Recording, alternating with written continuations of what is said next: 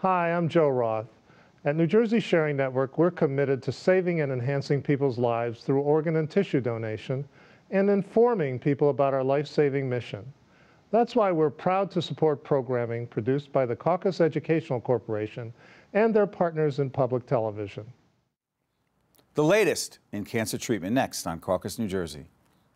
Funding for this edition of Caucus, New Jersey has been provided by the New Jersey Education Association, Wells Fargo, New Jersey Resources, Horizon Blue Cross Blue Shield of New Jersey, Berkeley College, New Jersey Sharing Network, dedicated to saving lives through organ and tissue donation, and by MagnaCare. Promotional support provided by NJ.com, Small News, Big News, True Jersey, and by Commerce Magazine.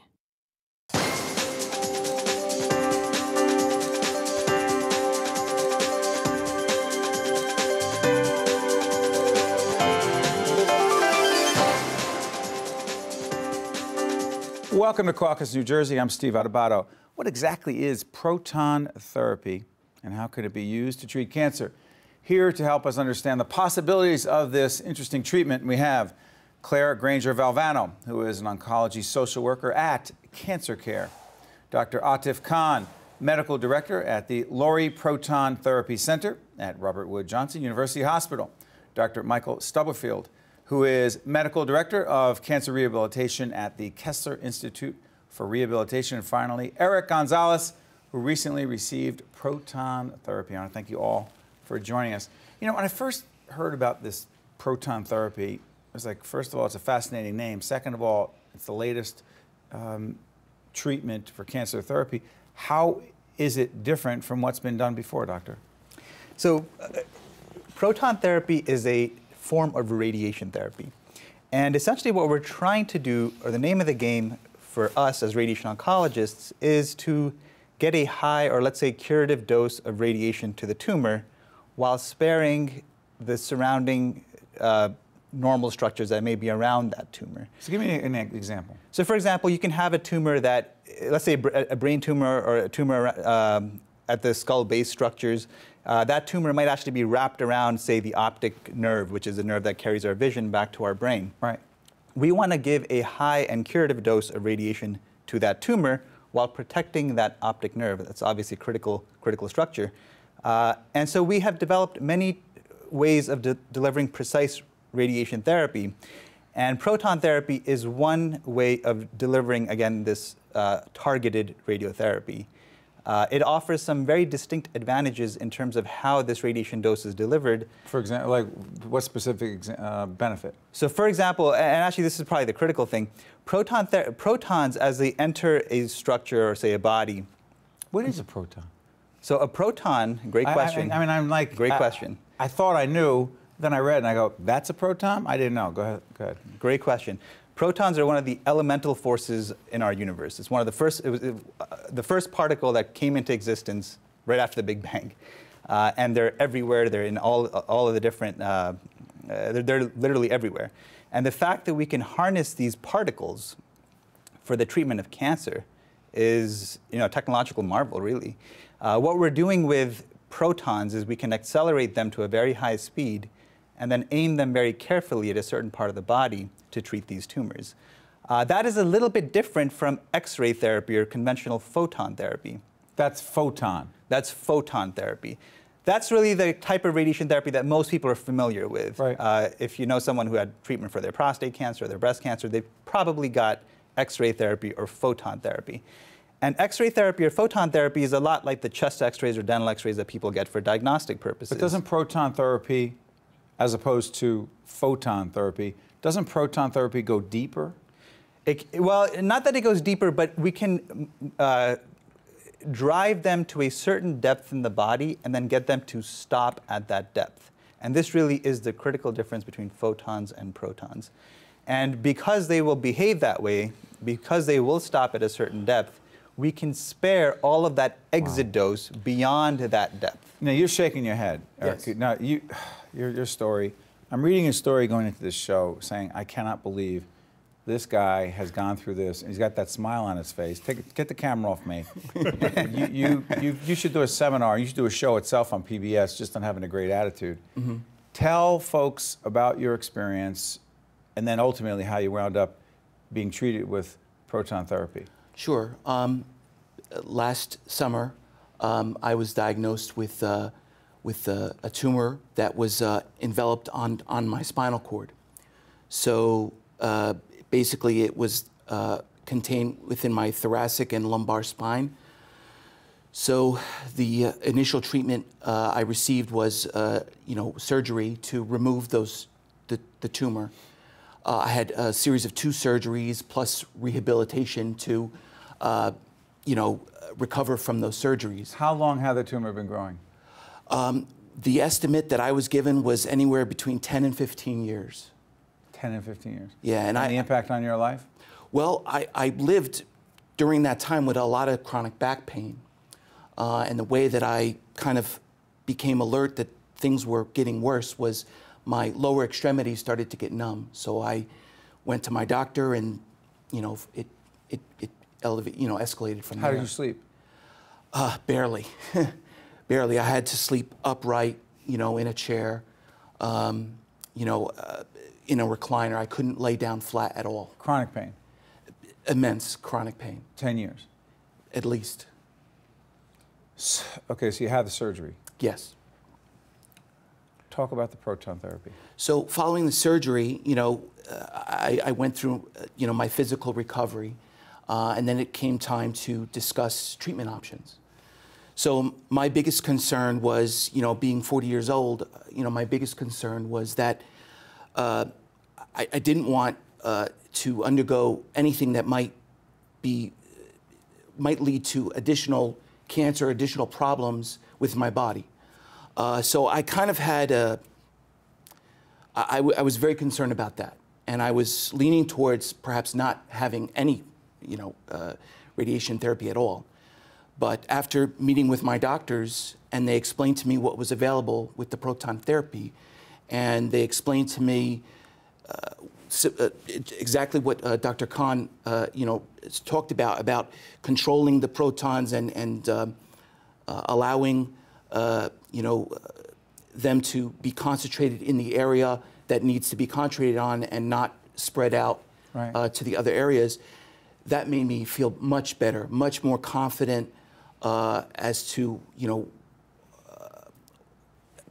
as far as like the success and the future of my health. There's a rehab piece here, doctor. There's an emotional, psychological piece. Go and then go. Yeah. So as I hear your story, can I ask first what kind of tumor it was? It was a ependymoma. An ependymoma, that's what I thought it was going to be. Yeah. So, these are slow-growing indolent tumors that don't usually metastasize. So they don't usually spread to other parts of the body. Indolent meaning? Very slowly growing, as he said. Metastasize meaning it doesn't? It wouldn't usually go to the bone or go to the lungs or go to the brain, not usually. So they're very, we say insidious, slow growing. They're really just a terrible tumor. And just like that, they grow for a long time. And this one sounds like was probably trichonis at the very end of your spinal cord, I'm guessing. Yes. Right, so that's where all of the nerves come off, what we call the cauda equina, the horse's tail. These are the nerves that go down and spread out to the rest of your body. They also work things like bowel and bladder, sexual function. So all of those They can wreak havoc. They can wreak havoc. So that is sort of standard, because they're so insidious, right? Because they tend to grow even after we resect them, they can come back, and often do come back. You want the radiation therapy to sort of halt it. And there's 3 sort of basic ways we would give radiation in this situation. One's conventional, where we just kind of front to back radiation. Unfortunately, in that, the spinal cord and the nerve roots, everything are in the way. Then we do these sort of radiosurgery techniques where we use the same photons, right, but we sculpt it around the cord so that we try to minimize, as you said, the level of collateral damage. And then there's these, now proton therapy, which, if you think of regular radiation as being a bullet, whereas when it hits something, then it slows down, right? So you have a higher dose at the surface and then less later. I think of, and I think very simplistically. That's actually it's a good way to think of it. Right, I think of the proton therapy as depth charges. Depth? Depth charges. Like from like trying to sink a U-boat, right? So it drops in the water, say, or in your body, and then it explodes. So it doesn't have a lot of energy here. The energy is sort of stored, and when it gets to your target depth, if you're trying to sink a submarine, that might be 200 feet, it might be 500 feet. When it gets there, okay, it delivers the energy. Say it works relatively well, or works well. Why would you need rehab? Well, because you have several issues at play here. One's the original tumor. It's been growing for a long time. It's been surrounding all the nerves. It's been damaging them. We haven't, I don't know all the potential of your impairments, but I know all the potential impairments. So patients may have trouble walking. They may have chronic pain. They may have trouble sensing their feet.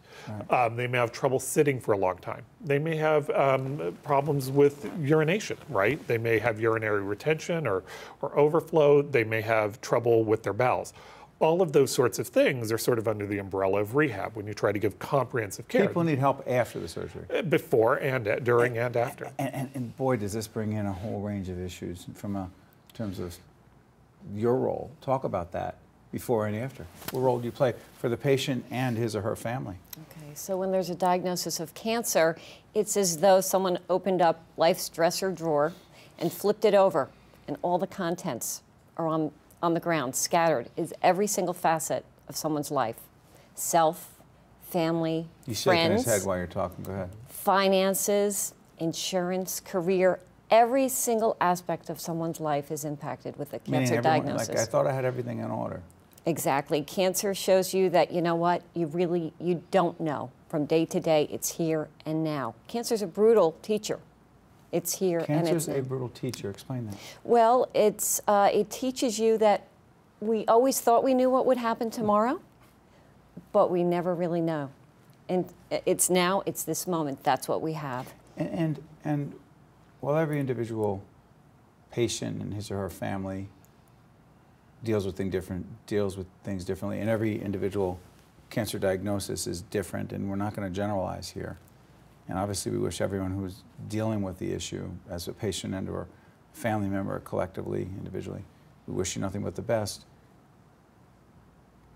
People need help. Do they know where to go for help? Beyond the clinical. Right, there are a lot of great resources out there, and an oncology social worker can be a great first step for someone because we're trained to address the emotional and practical concerns. We can help locate great resources, and there are a lot of great resources for people with cancer. We can help formulate the questions for the medical team. Right. It sounds like you did that. You had your questions answered. A lot of people don't. So helping with that is a wonderful aspect. The other thing is we can help prepare people for the cancer conversation with their family, friends, children, career, their work, their job life. Doctor, talk about this. How important is this piece of it to your piece of it? Oh, it's huge. Talk about it. It is absolutely huge. I couldn't really have, it's that analogy is perfect, the dresser drawer being emptied out. And, patients have all kinds of things that are not addressed by the clinicians, that there's lots of concerns and lots of care that needs to happen that is really not in the domain of sort of just the science of this and the clinical trials and, how we're going to do this. And a lot of... But you're aware of them. We're aware of them. We have staff who are just like you, who are trained in oncology social work. And there's lots of things that people don't think, like how is a patient going to get to the treatment center? How are those rides going to happen? Things like that. How about financial issues? Absolutely. Which creates stress. The transportation creates stress. How you're going to talk about it creates stress. The money creates stress. None of that helps clinically. To be going through all of this and then to also have to deal with that is just a huge stressor for patients. So that's the social piece of this is huge, and to have those trained professionals helping is a big deal. And go back to the proton therapy. Mm-hmm. How much of your job, doctor, is a product of educating people about proton therapy? Proton therapy, although it's not new, access has been very limited. There's only 15. Access is limited? There's only 15 centers in the country that have proton therapy. Insurance cover it? Insurance covers many indications, but not all. When we feel like someone is really going to benefit from proton therapy, we will advocate for them. We write letters of medical necessity. We sort of fight their case. And Usually, you know, if there is a clear benefit to proton therapy, the insurance companies will play along and they will approve that treatment. Are there certain cancers that have been shown to be more responsive to proton therapy as opposed to those who are not? Absolutely. There's several indications that are considered very standard and sort of on policy, even for the payers, for Medicare. Tumors in and around the skull base is a pretty good example. The skull base?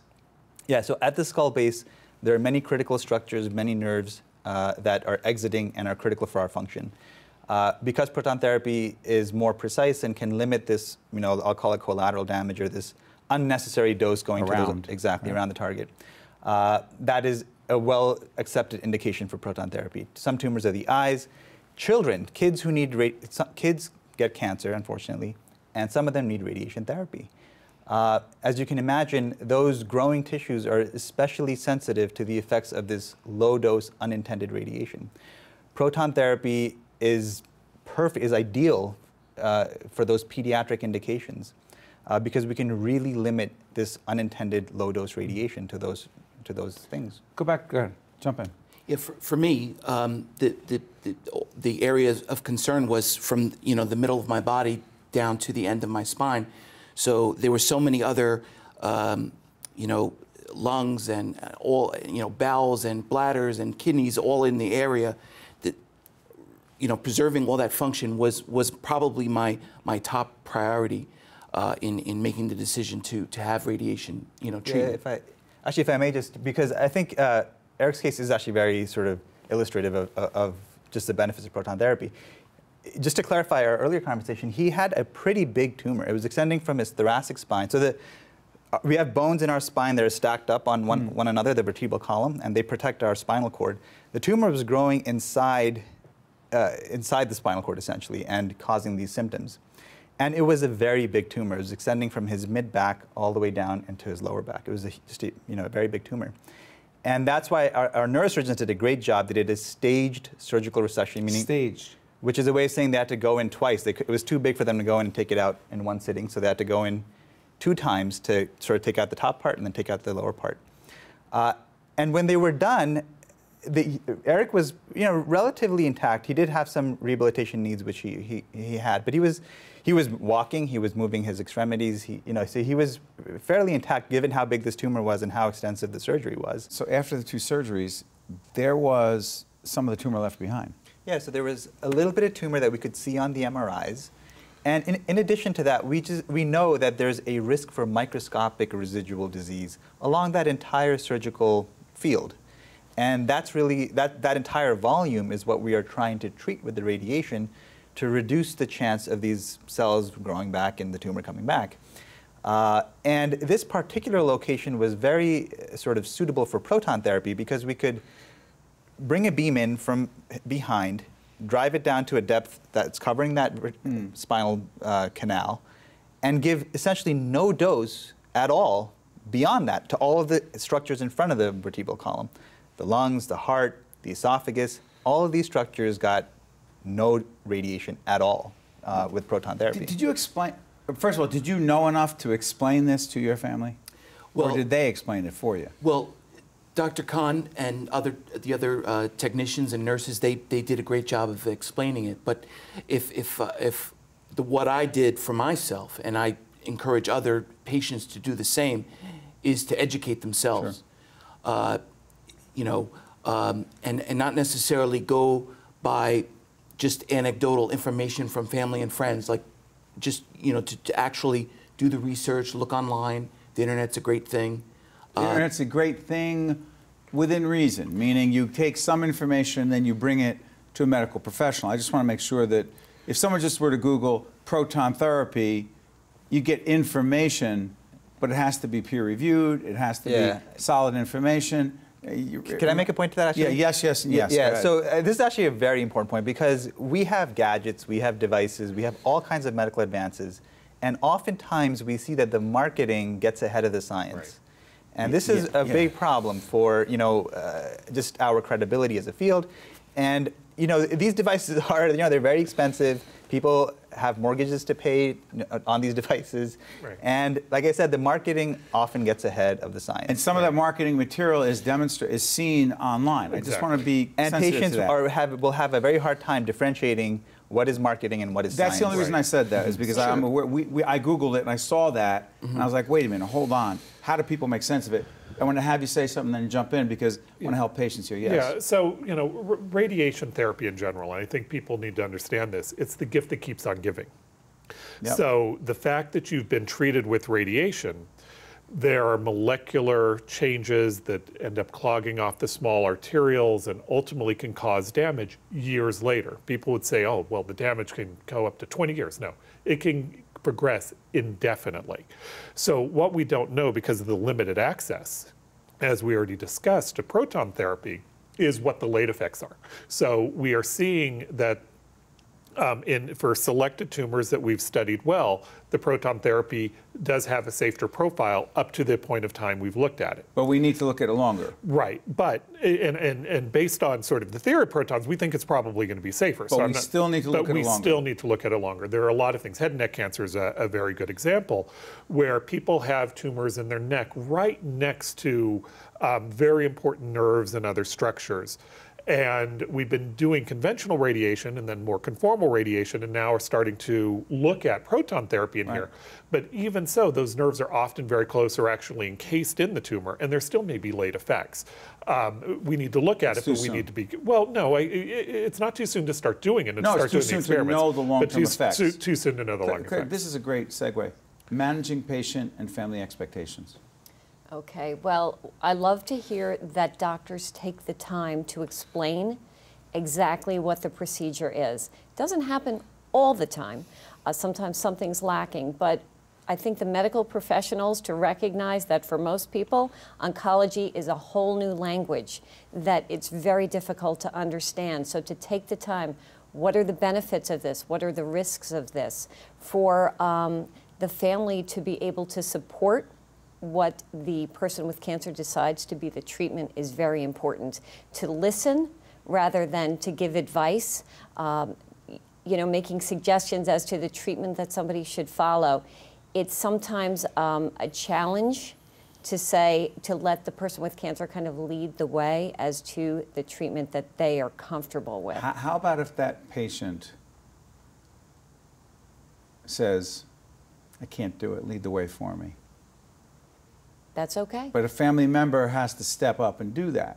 I mean, he or she, the patient, has to have that advocate, that quarterback. I mean, right? Absolutely. And it's wonderful if a patient can be their own advocate, but if they're not, and it happens, right, that they have what we call it is, assembling your team. Who's on your team? And what about if they're disagreeing? I mean, you have family members who disagree. Well, I don't know what that proton therapy is. I never heard of it. I don't want to do it. I mean, you got those issues. I don't know if you had that, and I'll come back to you, but that's important stuff. And don't you need professional help to facilitate those dialogues? Absolutely, and that's why the doctor, again, having people in on the family, friends in on the appointments with the doctor, second set of ears, to take notes, writing down questions for the appointments. Preparing. Absolutely, preparing questions for every appointment. That makes you the best advocate that you can be for yourself. But again, there are some people who are not able to take the reins, and they do need family or friends to help them through.